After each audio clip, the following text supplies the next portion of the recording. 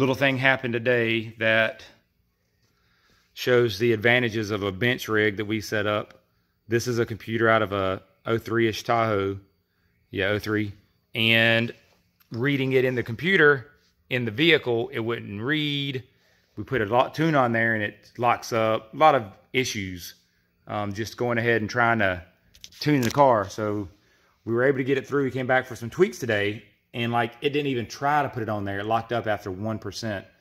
So Dusty made this a year ago, or a couple years ago now, and this is for us to be able to read, write, and tune ECUs out of the vehicle. And as you can see, it worked perfectly. I've already tuned this one with the changes I made, but I'm reading it now just to confirm everything went on there correctly. But as you can see, it's even reading it in high speed.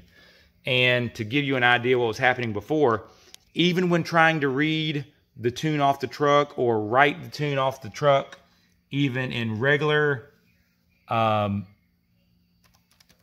non-high speed, it will lock up after 1-2%.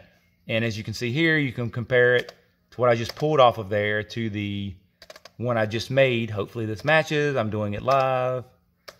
And yeah, no, there's no differences. So you can see everything we did stayed on there. I just made some changes today. So we're gonna have to do it the long way. But the thing is with this one is now we can make the change bench mode, disconnect it here. And all you do, you know, this is you have power and then key on. So turn them both off. And then you have the hookup from the laptop to this through your normal OBD cable. And we have several adapters for this. We have the E38, the 411, and like the E40, which is Trailblazers and some mid 2000-ish vehicles. Then of course we have the E38s as well. These have been invaluable to helping us get things done that sometimes we wouldn't be able to do it all, because this truck would have been stuck in the water. It's literally stuck in my driveway now. So we'll go and bring it back, reinstall the computer, hopefully crank it up and log the new tune, and hopefully be good to go. I will update once we install it and crank it so I can show what it's doing. I would try to write it again, but I don't want to risk that again just to show on the video. But trust me, you went to write, whether you did high speed, normal speed, right entire, right calibration, the timer would actually lock out. So we're thinking the Tahoe has some kind of wiring issue. I've removed the battery for the HVAC, removed the battery for the radio, got a battery charger on it, wrote in low speed, everything that you would normally do to try to alleviate some of the problems you have when you tune all the different ones. So anyways, it read back perfect. So I'm going to go ahead and disconnect this and bring it back to the shop. Bring it back to the house and reinstall it.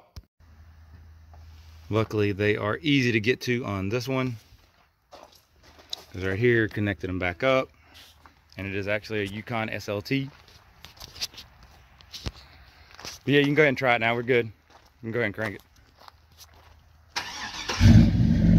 Good. Perfect. So yeah, the unfortunate times if you have a car that won't tune for whatever reason, make sure that you have a bench rig, or get yourself a bench rig so that you can tune through that without having to worry about electrical problems in the truck. It saved us hours and hours and a lot of money on this one. If we didn't have that set up, we would be still out here trying to figure out a way to get a new computer or get this one to take a tune. So, hope that helps somebody. Until next time, have a good one.